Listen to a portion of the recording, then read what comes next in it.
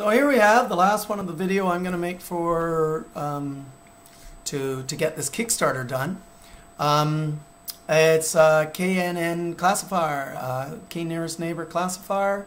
So let's go to the code. Now this is the first batch of code that I've fully written by myself. Not 100% sure whether it's fully accurate, so anyone can write in the video comments if there's something I should improve. But this is a really good example of the machine learning being quite small, but the program itself being enormous. So let's just have a look at this. KNN basics, see if it works. So what we're doing here is we're just doing 2 bits of information. Say you had a graph at 0, 0 and you went 3 across, 4 up.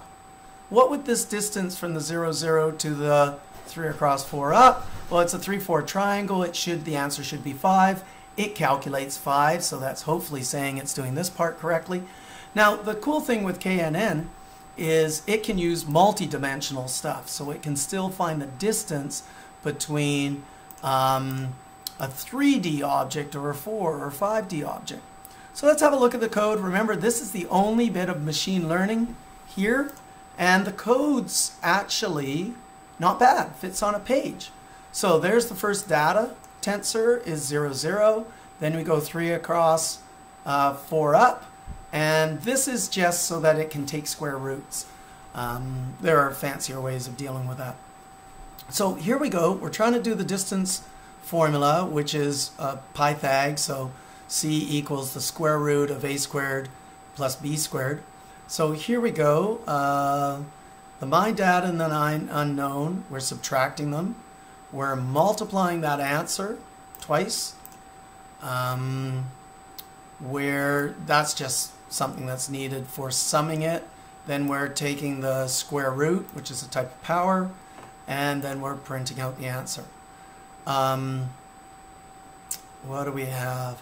This is just the fancy way of writing it. This is the long form of writing it. And then it outputs the information. Probably interesting here is how it outputs. Nope. The interesting part was dealt with right there. It took the myKNN tensor, grabbed the data, which is async, waited for the data to come down from the GPU to the CPU, put it in a variable. I probably should have put the word const there, and printed it out. Now let's just the exact same thing with the operations strung together. So here's the only difference, is that operation is all strung together. So TensorFlow, it's doing the multiplication of the TensorFlow that's subtracting the data and the unknown. TensorFlow that's subtracting the data and the unknown. That's just kind of a lame way of squaring things. And then it's summing them using the axis of 1, which will reduce a 2D down to 1D. And then it's powering it using my square roots, which is actually powering it as a square root. So there goes the easy part. Let's look at what I've done with JavaScript. Reminder, this is all JavaScript. So I'm going to ignore this, the original CSV. What we should be able to do is take almost any text version that you want to do a K nearest neighbor, and it's going to separate all this information into headings, labels, and data.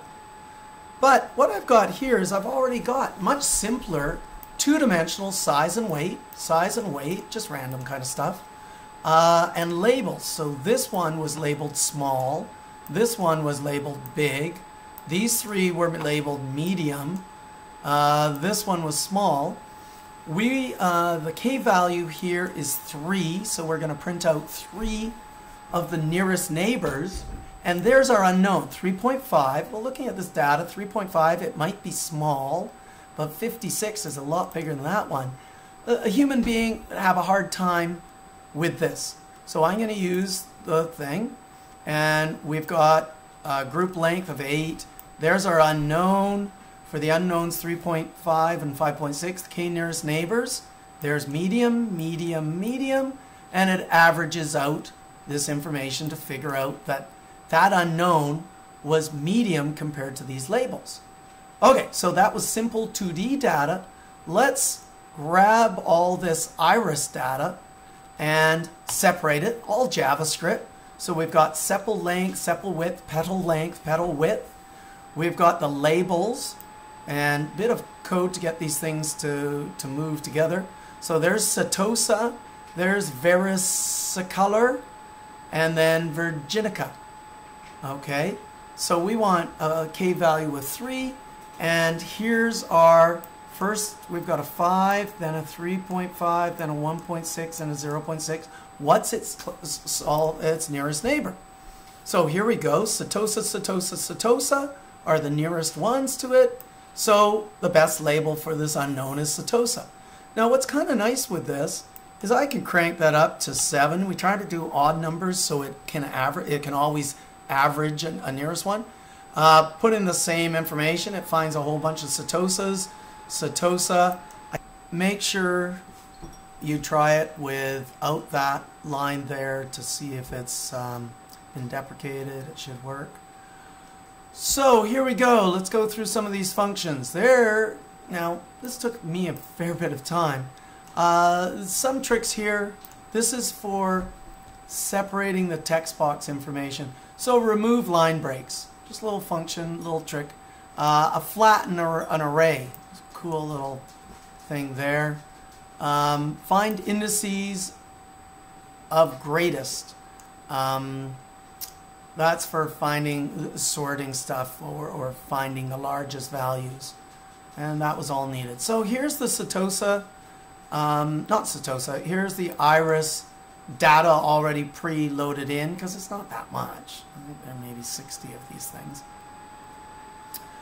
And there's the button that separates them. So it's basically setting a bunch of text boxes to be blank. That's what this is. It's 2 single quotes side by side. It's removing the line breaks.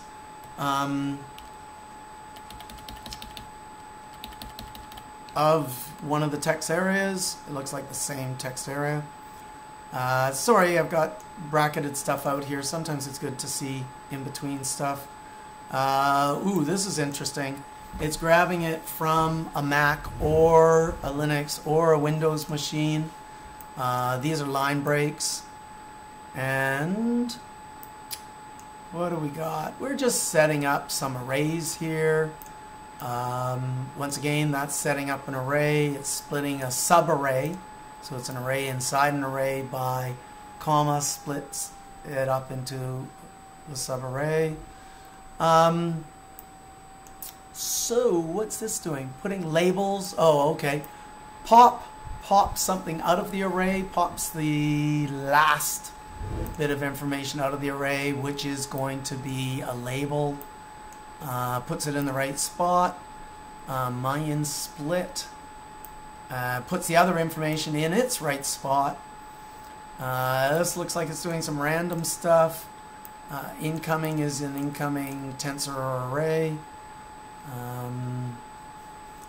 Then it's tidying things up, also popping stuff off an array. It's trimming. Looks like I had a for loop there, but did it a different way. Anyway, lots of JavaScript here. This is all just table. Oh, this is the original table. So this is just the 2D information instead of the setosa, which is 4D. And all those mediums and big and small. Here we go. Here's our button. An async function, so that's an inline function. It's removing line breaks from stuff. It's splitting. It's setting up arrays. Once again, setting up more arrays. Didn't use stringify. I seem to have figured it out some other way. Probably just split. There's using split with that, making sure you get Mac or Linux or Windows text areas figured out. Okay, what's this doing? Once again, it's just grabbing an array, doing a for loop, setting up some values. Check K value less than amount of data. Oh, that was the one that I thought was set up. I'll have to double check that that's set up. Just printing some information, more arrays, square root. Oh, that's interesting. It's figuring out a square root. It's filling up with the right length. You need a whole bunch of 0.5s that match the shape of your data. We have 4 bits of data and some labels. So that's all that thing's doing. Here's some machine learning. Well, TensorFlowJS, data and unknown, you're subtracting them, then you're multiplying them, then you're square diffing them with the axis of 1, and the powering the square root and that. Remember, there's a shorter way of writing that. Just a whole bunch of alerts when I was testing things. Mapping functions, that's a little bit advanced. And this is the testing. Run arrays, sort, no, this is something else. And we're just going to quickly go through that. And that's the end. So this is just finishing things up. Checking things, putting up the count, stuff like that. Anyway, hope you enjoy this.